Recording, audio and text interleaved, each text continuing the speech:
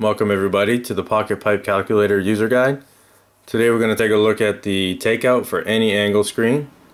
I'll start by selecting the button. On the left you'll see a 90-degree fitting with labels ABC and XYZ. Those will be the 6 values that we're going to generate today.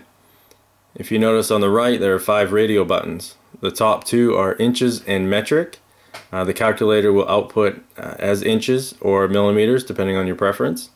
And then below that you'll see 3 radio buttons, the SR, LR, and 3R. The SR is short radius, which is 1 times the pipe size, long radius, which is 1.5 times the pipe size, and 3 radius, which is 3 times the pipe size. Now you scroll down, you'll see a pipe size drop down list and a fitting angle input text field. Please note on the pipe size, if we work in the metric system, that the pipe size actually changes to millimeters, so you can reference that easily without having to convert back and forth. Today we're going to use imperial system. We'll start by selecting a pipe size. We'll go with 12 inch and we'll choose a 65-degree angle and we will select calculate.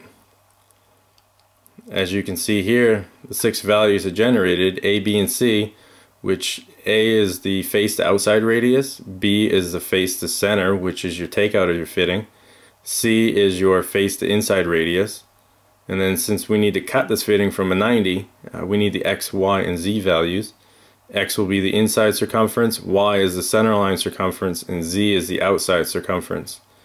If you scroll back up, you'll see on the diagram how X, Y, and Z relate to the pipe when we need to cut a custom fitting. If you scroll back down at the bottom, I have provided cheater measurements for finding how to mark Y. Now if you place your fitting in a level position where the face, where the butt weld is, if those are plumb, then you actually can measure Y1 and Y2, and where they intersect is where your center line mark should be. Once you've marked your X and Z, then you can just run your wraparound and cut yourself a custom cut 65-degree fitting. And that is a brief rundown of the takeout of any angle.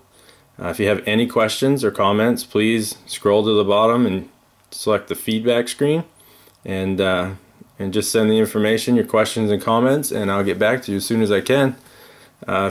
Thank you very much. Please look for our other videos as we take a look at the possibilities of the Pocket Pipe Calculator. Thank you.